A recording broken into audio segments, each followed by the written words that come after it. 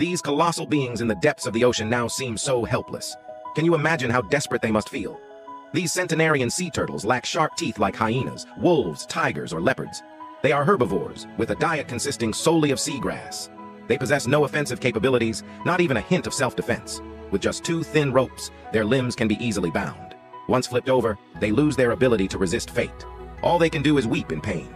The remains of these 100-year-old sea turtles can be found everywhere. Now, the priority is to quickly return them to the ocean. Due to their size, each one weighs nearly 300 pounds. Using a cart, an old man pushes the massive sea turtles onto a boat. To avoid being captured by humans again, they prepare to set sail for the uninhabited Caribbean Sea. After a journey of over an hour, they finally reach this deserted Caribbean beach. People immediately untee the sea turtles, carefully sending the 100-year-old creatures back to the ocean. Watching them take slow, ponderous steps into this hard-earned freedom, people feel immensely relieved. Perhaps many years later, they will return to repay humanity.